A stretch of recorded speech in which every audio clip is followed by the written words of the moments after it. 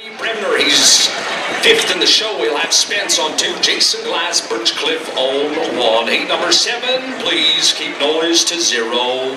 Thank you.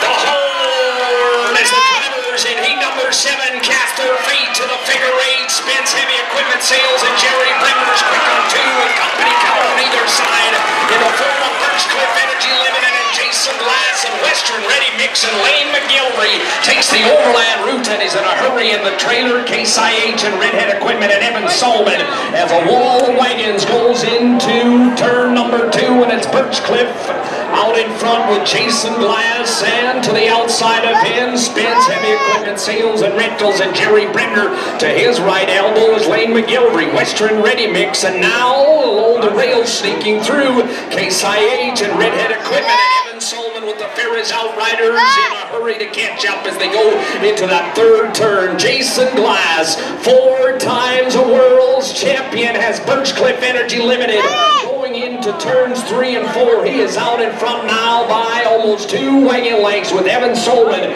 sliding into second with Redhead Equipment, and here come the thundering hooves of Birchcliff and Glass. He's out in front, Evan Solomon, Case IH, Redhead Equipment, one last charge, but Jason will smoke him at the line by 2 wagon lengths. Case IH and Redhead in second, Spence and Jerry in third, and Western Ready Mix, Lane McGilvery rolls in fourth in heat number 7.